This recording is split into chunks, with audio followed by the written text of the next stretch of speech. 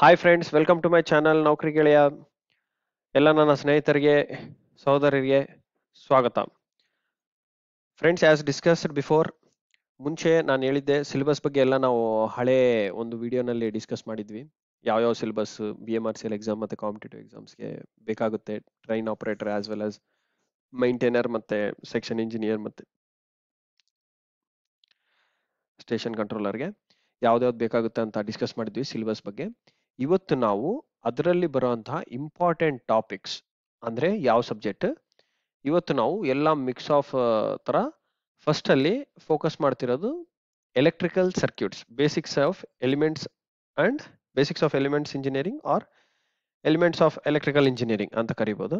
ಆ particular subject ಬಗ್ಗೆ ನಾವು ಇವತ್ತು ಡಿಸ್ಕಸ್ ಮಾಡ್ತಾ ಇದೀವಿ. ಯಾವುದು very important questions. Okay, just let us proceed further. Okay, so ಇದರಲ್ಲಿ ಟೋಟಲಿ 10 ಕ್ವಶನ್ಸ್ ಮಾಡಿದ್ದೀನಿ. ಒನ್ ಬೈ ಒನ್ ನಾವು ಡಿಸ್ಕಸ್ ಮಾಡೋಣ. ಫಸ್ಟ್ ಕ್ವಶನ್ ಏನಂತಂದ್ರೆ ಯೂನಿಟ್ಸ್ ಬಗ್ಗೆ. ನೋಡಿ ಏನ್ ಕೇಳ್ತಾ ಇದಾರೆ ಕ್ವಶನ್ ಅಲ್ಲಿ, what is the unit of voltage ಏನಂತ ಕೇಳ್ತಾ ಇದಾರೆ. What is the unit of voltage ಅಂತ ಕೇಳ್ತಾ ಇದಾರೆ. ಸೊ ಈಗ ಯೂನಿಟ್ ಆಫ್ ವೋಲ್ಟೇಜ್ ಅಂದ್ರೆ ಯಾವ ತರ ನಾವು ಡಿಸೈಡ್ ಮಾಡಬೇಕು. ಫಸ್ಟ್ ನಮಗೆ ವೋಲ್ಟೇಜ್ ಫಾರ್ಮುಲಾ ಗೊತ್ತಿರಬೇಕು. So according to Ohm's law ನಮಗೆ ನಾರ್ಮಲಿ ಕ್ಯಾಲ್ಕುಲೇಟ್ ಮಾಡ್ಕೊಂಡ್ರೆ I is equals to V by R. So ಇದರಲ್ಲಿ ನಾವು V ನ ಹೊರಗಡೆ ತಗೊಂಡ್ರೆ V is equals to I into R ಅಂತ ಒಂದು ಫಾರ್ಮುಲಾ ಬರುತ್ತೆ. ಓಕೆ, ಈಗ I ಗೆ ಇನ್ನೊಂದು ಫಾರ್ಮುಲಾ ಇದೆ, ಏನು I is equals to Q by T ಅಂತ. Q ಅಂದ್ರೆ ಚಾರ್ಜ್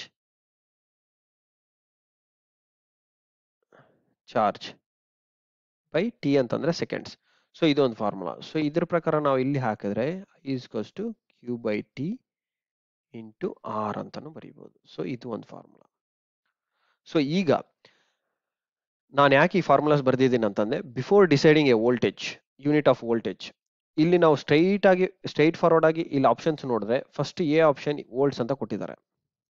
ಬಿ ಆಪ್ಷನ್ ಅಲ್ಲಿ ಇದ್ಯಾವುದೋ ಸಮ್ ಡಿಫ್ರೆಂಟ್ ತರ ಕೊಲೂಮ್ಸ್ ಓಮ್ಸ್ ಪರ್ ಸೆಕೆಂಡ್ ಅಂತ ಕೊಟ್ಟಿದ್ದಾರೆ, ಆಂಪೇರ್ ಓಮ್ಸ್ ಅಂತ ಕೊಟ್ಟಿದ್ದಾರೆ, ಆಲ್ ಆಫ್ ದಿ ಅಬೌವ್ ಅಂತ ಕೊಟ್ಟಿದ್ದಾರೆ. ಹೇಗೆ ಡಿಸೈಡ್ ಮಾಡೋದಂದ್ರೆ ಇವೆರಡು ಫಾರ್ಮುಲಾನಿಂದ ನಾವು ಈಸಿಯಾಗಿ ಡಿಸೈಡ್ ಮಾಡ್ಬೋದು. ನೋಡಿ, ವಿ ಅಂತಂದ್ರೆ ವೋಲ್ಟೇಜ್, ಏನು ವಿ ಅಂತಂದ್ರೆ ವೋಲ್ಟೇಜ್. ಇದು ಫಸ್ಟ್ ಐ ಅಂತಂದ್ರೆ ಏನು ಆಂಪೇರ್ಸ್, ವಿ ಅಂದ್ರೆ ವೋಲ್ಟೇಜ್, ಆರ್ ಅಂದ್ರೆ ರೆಸಿಸ್ಟೆನ್ಸ್. ಓಕೆ, ಕ್ಯೂ ಅಂದ್ರೆ ಚಾರ್ಜ್, ಟಿ ಅಂದ್ರೆ ಸೆಕೆಂಡ್ಸ್. ಇದು ಅಷ್ಟೇ ಅರ್ಥ ಆಗಿದೆ ಅಲ್ಲ. ಸೊ ಈಗ ವೋಲ್ಟೇಜ್ ಅಂತಂದ್ರೆ V is goes to I into R ಅಂದ್ರೆ ಏನು ಆಂಪೇರ್ ಸೆಕೆಂಡ್ ಅಂತ ನಾವು ಬರೀಬಹುದು. ಆಂಪೇರ್ ಓಮ್ಸ್ ಅಂತ ಬರೀಬಹುದು, ಸಾರಿ. ಸೊ ಹಾಗಿದ್ದಾಗ ಈ ಸಿ ಆಪ್ಷನ್ ಕರೆಕ್ಟ್ ಆಗುತ್ತೆ. ಸೊ ಬೈ ಡಿಫಾಲ್ಟ್ ಆಗಿ ಯೂನಿಟ್ ಆಫ್ ವೋಲ್ಟೇಜ್ ಅಂದ್ರೆ ವೋಲ್ಟ್ಸ್ ಬರುತ್ತೆ, ಆಂಪೇರ್ ಪರ್ ಓಮ್ಸ್ ಅಂತಾನು ಬರುತ್ತೆ.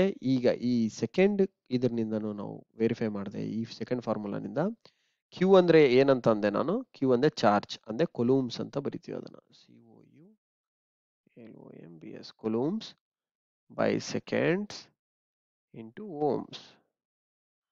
ಓಕೆ, ನೋಡಿ ಇವಾಗ ಈ ಬಿ ಆಪ್ಷನ್ ಕೂಡ ಕರೆಕ್ಟ್ ಆಗುತ್ತೆ, ಏನು ಕೊಲೂಮ್ಸ್ Ohm's per second. So all of the above ಅಂದ್ರೆ ಈ D is the correct answer for this question. So ಇದು ಬಿಟ್ಟು ನನಗೆ ಇನ್ನೂ ಎರಡು ಯೂನಿಟ್ಸ್ ಇದೆ ಯೂನಿಟ್ ಆಫ್ ವೋಲ್ಟೇಜ್ಗೆ, ಅದನ್ನು ಹೇಳ್ತೀನಿ. ಜೋಲ್ಸ್ ಪರ್ ಕೊಲೂಮ್ ಅಂತಾನು ಕರೀತಾರೆ, and another unit is Newton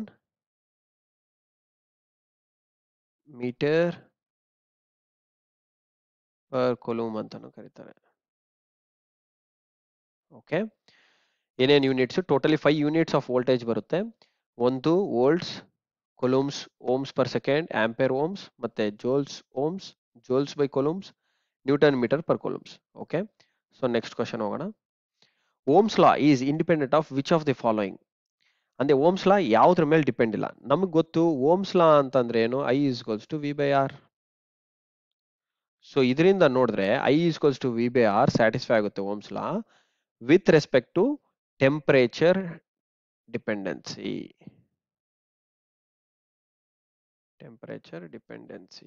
okay, ಅಂದ್ರೆ ಟೆಂಪರೇಚರ್ ಮೇಲೆ ಡಿಪೆಂಡ್ ಇದೆ. ಈ ಫಾರ್ಮುಲಾನಿಂದ ನೋಡಿದ್ರೆ I is dependent on resistance and I is also dependent on voltage. ಇಲ್ಲಿ ಇಂಡಿಪೆಂಡೆಂಟ್ ಆಗಿ ಅಂದ್ರೆ ಯಾವ್ದ್ರ ಮೇಲೆ ಡಿಪೆಂಡ್ ಆಗಿಲ್ಲ ಓಮ್ಸ್ ಲಾ ಅಂದ್ರೆ pressure. So pressure will be the right answer. So all these are not the right answers. Only pressure will be the right answer. Next, which are called as renewable energy sources. Renewable energy sources ಅಂದೇನು continuous ಆಗಿ ಸನ್ ಇರೋ ತನಕ ಬರೋ energy ಅಂದ್ರೆ energy ಯಾವುದೇ energy exhaust ಆಗಲ್ಲ R ಎಕ್ಸ್ಟಿಂಗ್ವಿಶ್ ಆಗಲ್ಲ. ಎಕ್ಸ್ಟಿಂಗ್ವಿಶ್ ಅಂದೇನು ಸಂಪೂರ್ಣವಾಗಿ ಮುಗಿಯಲ್ಲ ಅನ್ನೋ ಎನರ್ಜಿ ಯಾವ್ದಂದ್ರೆ ಅದನ್ನ ರಿನ್ಯೂವಬಲ್ ಎನರ್ಜಿ ಸೋರ್ಸಸ್ ಅಂತ ಕರಿತೀವಿ. ಓಕೆ, ನಾನ್ ರಿನ್ಯೂವಬಲ್ ಎನರ್ಜಿ ಸೋರ್ಸಸ್ ಅಂದ್ರೆ which exhaust easily R existence ಬೇಗ ಮುಗಿಯುತ್ತೆ, ಅದು ರಿಸೋರ್ಸಸ್ ಇರೋ ತನಕನೇ ನಾವು ರನ್ ಮಾಡ್ಬೋದು, ಆದ್ಮೇಲೆ ರನ್ ಮಾಡಕ್ ಆಗಲ್ಲ. ಅದು ಯಾವ ತರ ಎನರ್ಜಿ ಅಂದ್ರೆ ನೋಡಿ, ಡೀಸೆಲ್ ಎನರ್ಜಿ, ಥರ್ಮಲ್ ಆರ್ ಕೋಲ್ ಎನರ್ಜಿ ಮತ್ತೆ ನ್ಯೂಕ್ಲಿಯರ್ ಎನರ್ಜಿ, ಇವು ಮೂರು ನಮಗೆ ಒಂದು ಫಾಸಿಲ್ ಫ್ಯೂಲ್ಸ್ ಇಂದ ಜನರೇಟ್ ಆಗಂತ ಎನರ್ಜಿ. ಏನು ಫಾಸಿಲ್ ಫ್ಯೂಲ್ಸ್? ಫಾಸಿಲ್ ಫ್ಯೂಲ್ಸ್ ಅಂದ್ರೆ ಈ ಕೆರೋಸಿನ್ ಇರ್ಬೋದು, ಡೀಸೆಲ್ ಇರ್ಬೋದು, ಪೆಟ್ರೋಲ್ ಇರ್ಬೋದು, ಮತ್ತೆ ನ್ಯೂಕ್ಲಿಯರ್ ಅಂತಂದ್ರೆ ಯುರೇನಿಯಂ ಇವೆಲ್ಲ ಬೇಕಾಗುತ್ತೆ. ಓಕೆ, ನ್ಯೂಕ್ಲಿಯರ್ ಎನರ್ಜಿ ರಿಸೋರ್ಸಸ್ ಇರ್ಬೋದು, ಐಸೋಟೋಪ್ಸ್ ಅಂತ ಕರೀತಾರೆ ಇದನ್ನ.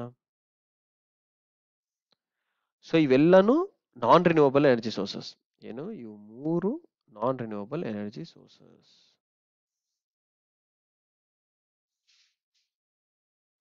So only renewable energy sources ಅಂದ್ರೆ ಯಾವುದು? ಹೈಡ್ರೋ ಎನರ್ಜಿನ ನಾವು ರಿನ್ಯೂವಬಲ್ ತರ ಅಂದ್ರೆ ಮತ್ತೆ ಮತ್ತೆ ಮತ್ತೆ ಮತ್ತೆ use ಮಾಡ್ತಿರ್ಬೋದು. Okay, so the right answer will be hydro energy. ಇದು ನೋಡಿ, what is the resistance value of copper wire of 2 meters length, area of 0.02 meter square with specific resistance of ಎಷ್ಟು ಅಂತ ಕೊಟ್ಟಿದ್ದಾರೆ. ಸೊ ನಮಗೆ ರೆಸಿಸ್ಟೆನ್ಸ್ ಕ್ಯಾಲ್ಕುಲೇಟ್ ಮಾಡ್ಬೇಕಂದ್ರೆ R is equals to rho L by A. Rho ಅಂತಂದ್ರೆ specific resistance ಅಂತ ಕರೀತಾರೆ. ಏನು specific resistance,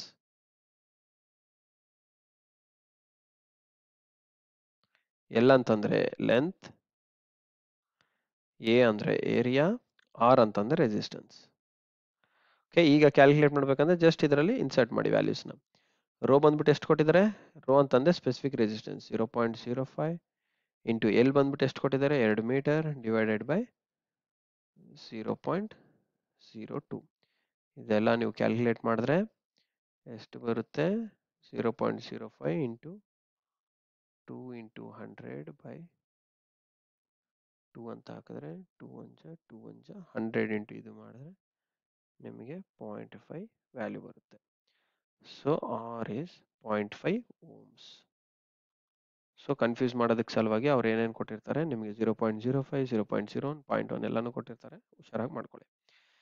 ಅದಾದ ನಂತರ the conductivity of material increases by decreasing the temperature being exposed on it ಅಂತ ಕೊಟ್ಟಿದ್ದಾರೆ. ಅಂದ್ರೆ ಇಲ್ಲಿ ನೋಡಿ ಆಪ್ಷನ್ಸ್ ಏನೇನು ಕೊಟ್ಟಿದ್ದಾರೆ, ಎನ್ ಟಿ ಸಿ ಅಂತ ಒಂದು ಟರ್ಮ್ ಕೊಟ್ಟಿದ್ದಾರೆ. ಏನ್ ಎನ್ ಟಿ ಸಿ ಅಂದ್ರೆ negative temperature coefficient of resistance.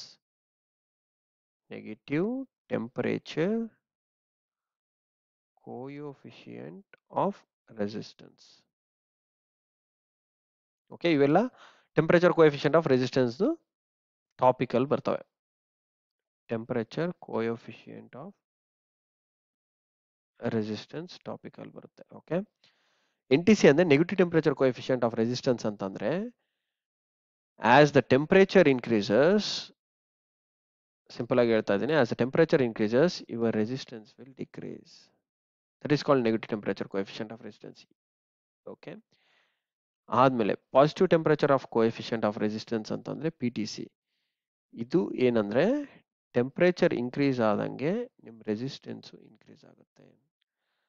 ಮತ್ತೆ ಇದು zero temperature coefficient of resistance ಅಂತ ಅಂದ್ರೆ ನಿಮ್ಗೆ ಟೆಂಪರೇಚರ್ ಇನ್ಕ್ರೀಸ್ ಆದ್ರೂ ಡಿಕ್ರೀಸ್ ಆದ್ರೂ ನಿಮ್ಮ ರೆಸಿಸ್ಟೆನ್ಸ್ ರಿಮೈನ್ಸ್ ಕಾನ್ಸ್ಟೆಂಟ್,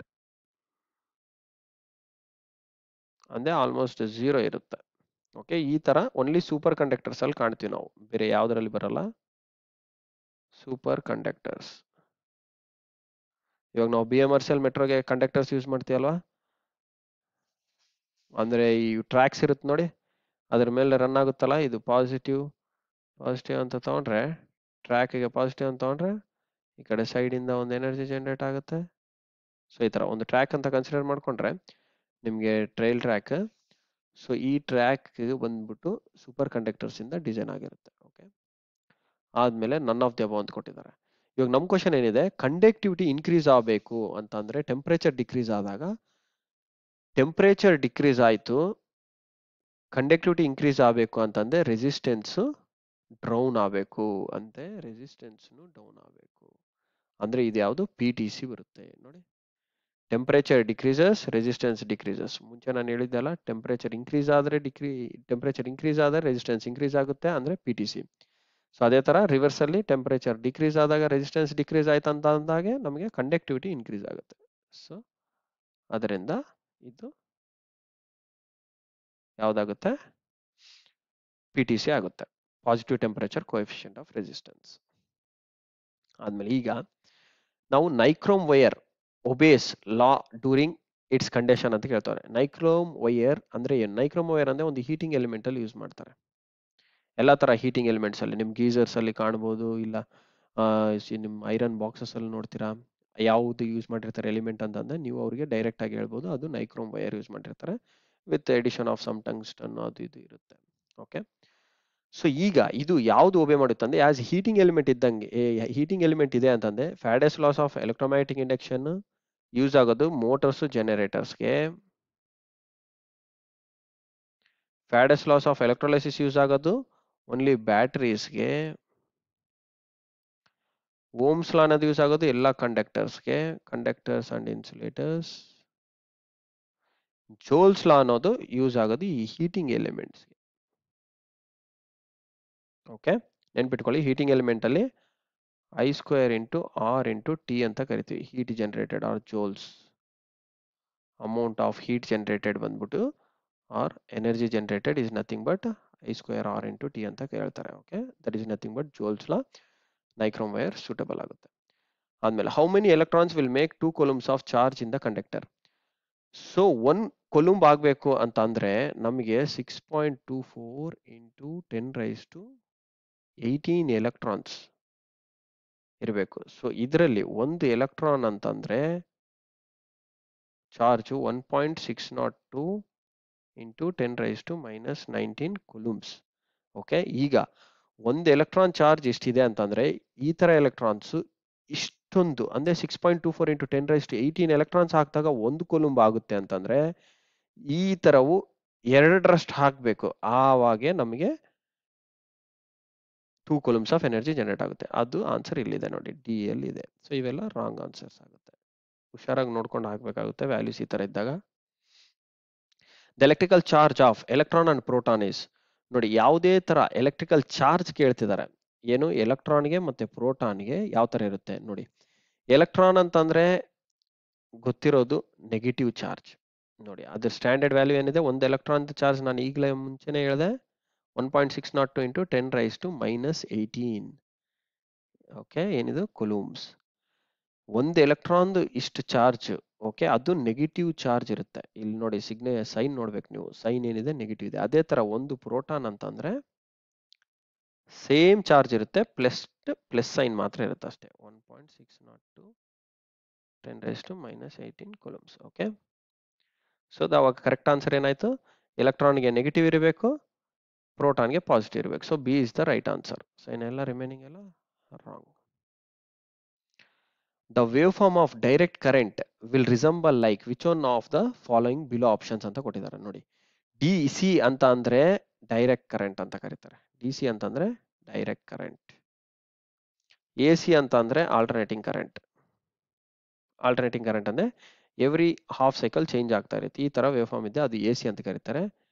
DC ಅಂತಂದ್ರೆ ಸ್ಟ್ರೈಟ್ ಆಗಿರ್ಬೇಕು. ಓಕೆ, ಇಲ್ಲಿ ನೋಡಿ, ಈ ಫಸ್ಟ್ ವೇವ್ ಫಾರ್ಮ್ ನೋಡ್ತಿರೋದು, ಇದನ್ನ ನಾವೇನಂತ ಕರಿತೀವಿ, ಸೈನ್ ವೇವ್ ಅಂತ ಕರಿತೀವಿ. ಈ ಸೆಕೆಂಡ್ ಆಪ್ಷನ್ ನ ಸ್ಕ್ವೇರ್ ವೇವ್ ಅಂತ ಕರಿತೀವಿ. ಈ ಥರ್ಡ್ ಆಪ್ಷನ್ ನಾವು ಡಿಸಿ ಪ್ಯೂರ್ ವೇವ್ ಫಾರ್ಮ್ ಅಂತ ಕರಿತೀವಿ. ಈ ಡಿ ಬಂದ್ಬಿಟ್ಟು ಏನಂತ ಕರಿತೀವಿ, ಪಲ್ಸೇಟಿಂಗ್ ಡಿಸಿ. ಇದು ಡಿಸಿನೇ ಬಟ್ ಪಲ್ಸೇಟಿಂಗ್. ಯಾಕೆ ಅಂತಂದ್ರೆ ಈ ತರ ಪಲ್ಸ್ ಇದೆ ನೋಡಿ, 1 2 3 4 5 ಪಲ್ಸ್ ಇದೆ. ಸೊ ಇದು ಪಲ್ಸೇಟಿಂಗ್ ಡಿಸಿ. ಸೊ ಇವಾಗ ಕರೆಕ್ಟ್ ಆನ್ಸರ್ ಬಂದ್ಬಿಟ್ಟು ಡಿಸಿ ಅಂತಂದ್ರೆ ಪ್ಯೂರ್ ಕಾನ್ಸ್ಟೆಂಟ್ ಒಂದು ಸೈಕಲ್, ಒಂದು ಕಾನ್ಸ್ಟೆಂಟ್ ಲೈನ್ ಇರುತ್ತೆ, ಅದು ಇದನ್ನ ಕರಿತೀವಿ. 10th question, when more than one similar voltage sources are connected in circuit, what will be the voltage of parallel and series circuit ಅಂತಂದ್ರೆ